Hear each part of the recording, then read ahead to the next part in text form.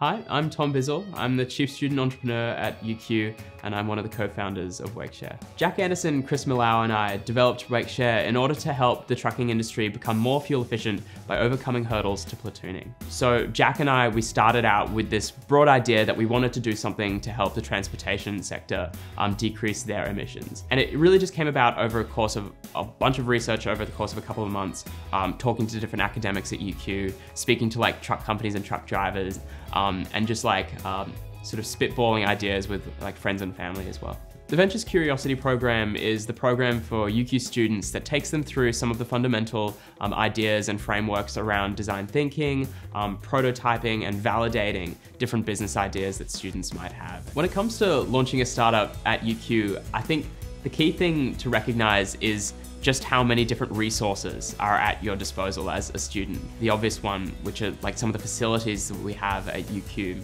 things like recording equipment, things like the different spaces that you can, work at. There's a huge sort of like contingent of academics who are absolute experts in their field, who know a huge amount about a whole range of specific things. There's this whole community of people, and I think that's really the untapped resource. What's special about it is just how ambitious and how sort of collaborative this community is. And I think what that all leads to is this culture where students have this great collaboration with academics and the sort of other powerhouses of innovation at the university, so that they can bring things out of just the university and into the world.